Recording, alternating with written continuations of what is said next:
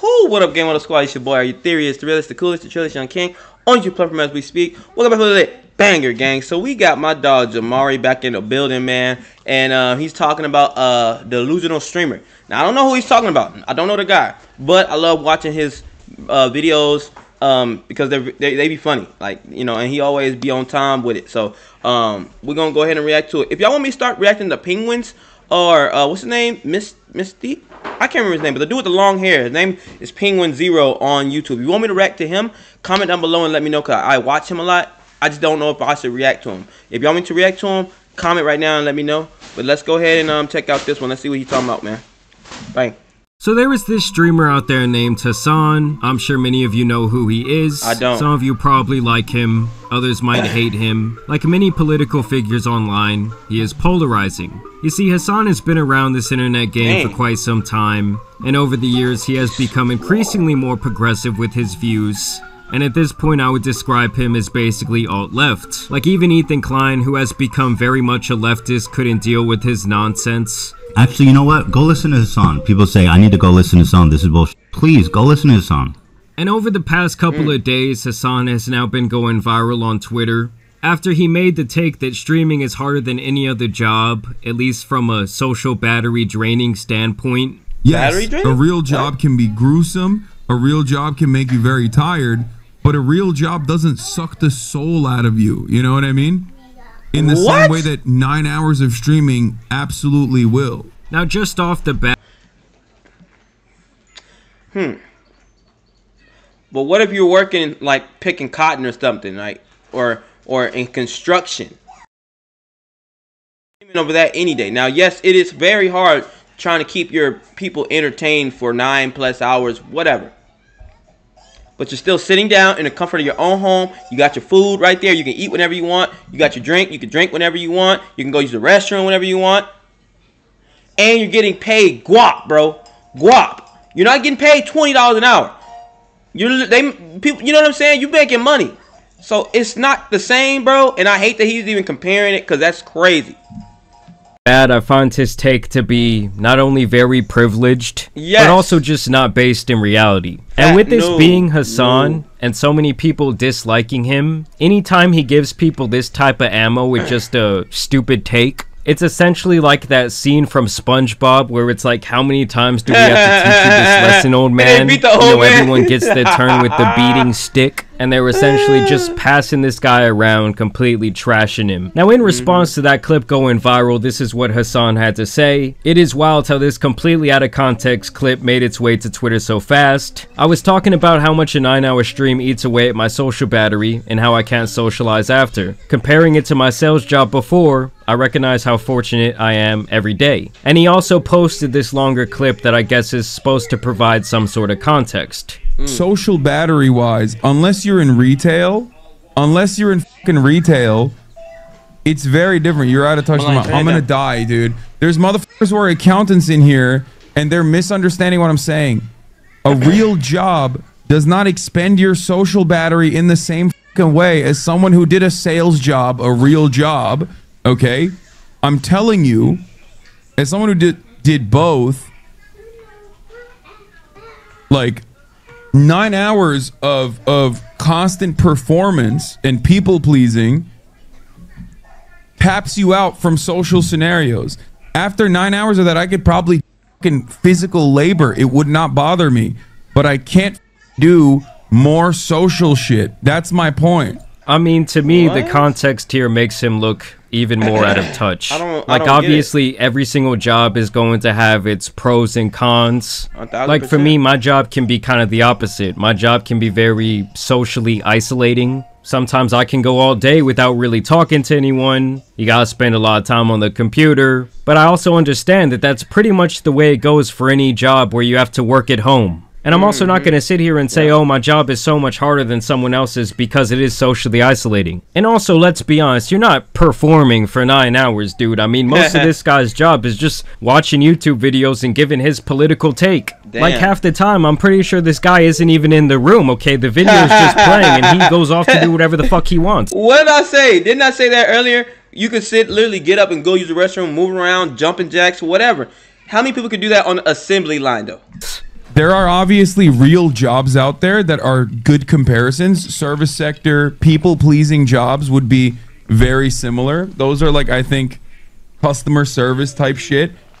But like if you're an accountant or if you're even like in sales, my interactions with clients was limited, way more limited than like constantly having to do this for 9 hours with like a back and forth interaction for 9 hours. That's what like sucks your social battery and you just tap out after it.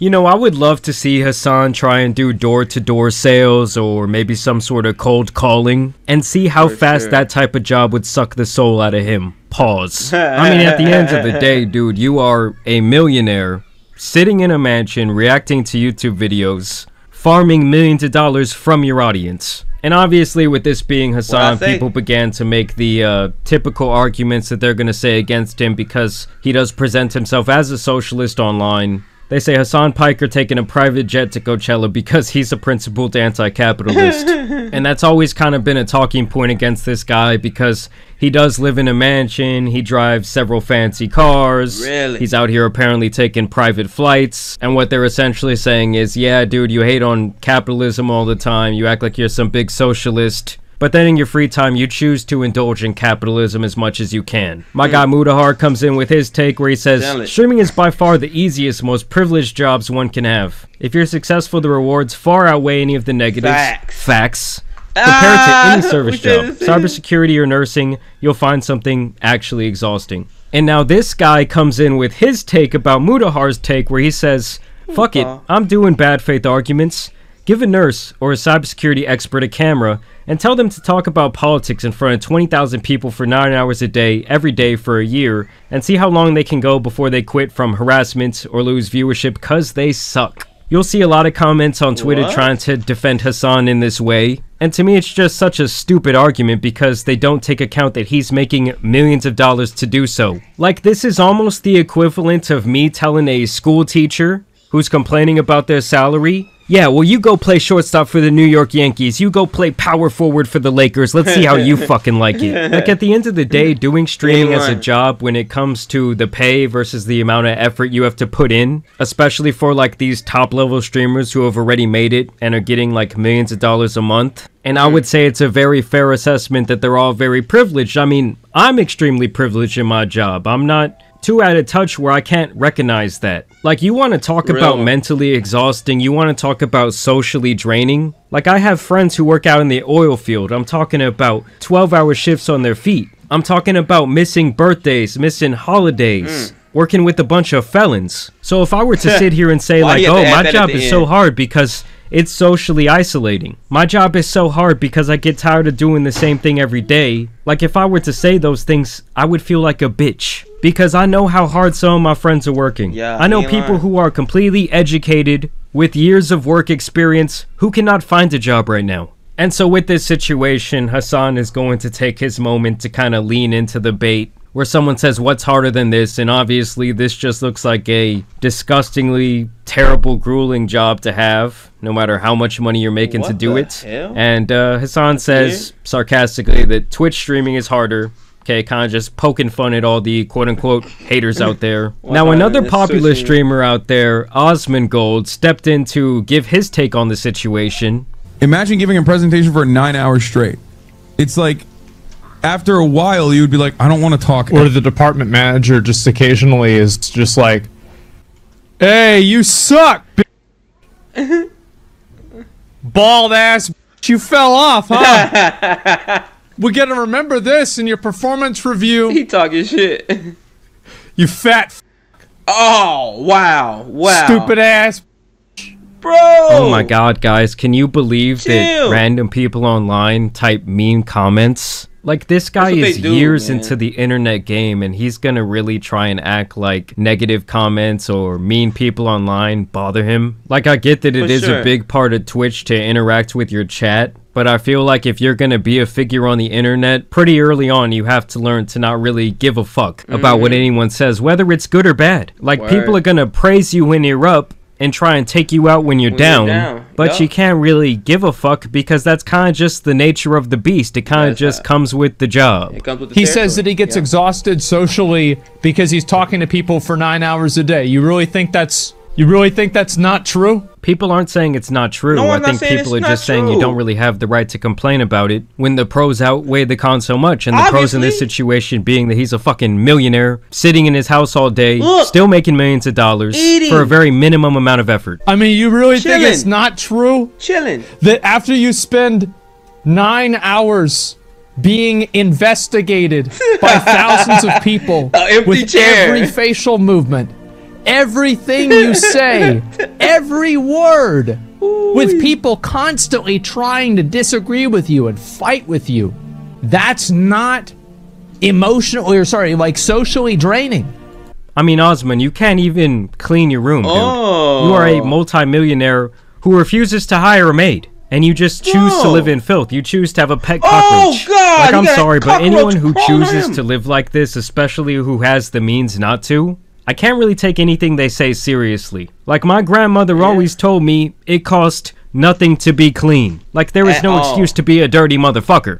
I just think when some of these guys want to give, like, a real-world point of view, they end up coming off brain dead because they are so out of touch with reality when it comes to the actual jobs people have to work, the actual stresses of life, especially right now with the current state of the economy, the housing market, compared to what people are getting in return at these jobs in form of payment. Like, most people are not going to want to hear this shit. They don't want to hear about your little, oh, woe is me story while you're raking in millions. And they can't afford their rent. They can't afford to buy groceries. They can't afford to go out and do anything fun. Like, I know so many people my age who are completely educated. They tried to do everything right, everything the way the system told them to do it, and now they just feel completely screwed. Like, they're still having to live with their parents and they're approaching 30 years old. They don't own a house. All they really have is debt to their name. Like, they don't want to hear your privileged-ass hot takes from your nasty-ass room. But I genuinely want to know what you guys think about this whole situation down below. How do Hasan's comments make you feel? Do you think there's some merit in what he's saying? Either way, I do want to thank you guys for watching today's video, dropping a like and subscribing, but... Alright, man, we gotta go check out homie's channel. Like I said, I react to him a lot, so, go ahead and give that a like. Like homie was trying to talk down necessarily. Like, it really does. Like, bro, I could barely sit down and do a video for 30 minutes without wanting to, like, get up and move around. Like, you know what I'm saying? So, like, imagine, like you said, sitting there for 9 hours. I know it's tough. But don't forget that it's tough doing these other jobs too. He's just talking about socially, not just on your body. He's talking about socially, like his jaws are tired, like his head is hurting, like, you know what I'm saying? Of course, when you get done with, you know, it's like any job. After work, you want to go straight home. You know what I mean? But you got to go grocery shopping, hang out with your kids. It's no comparison. And then not only that, bro, you're doing it for 9 hours, like he said, doing very minimum work, literally just sitting there, just like what I'm doing, is reacting to videos, giving your thoughts. You know, you can still eat, sleep, and shit. You can still go, you can still, you know, get up and stretch and stuff like that. And you're getting paid millions, bro. Millions. Come on, man. There's no comparison. But y'all let me know what y'all think in the comment section below. Is he wrong? Or, like, well, can you see his point? Or do you be like, he ain't got no point? You know what I'm saying? Because people really can feel like he doesn't have a point. You know what I mean? But anyway, man, if you're new, subscribe, like the video, comment some more bangers y'all want me to check out. Until next time, your boy is out.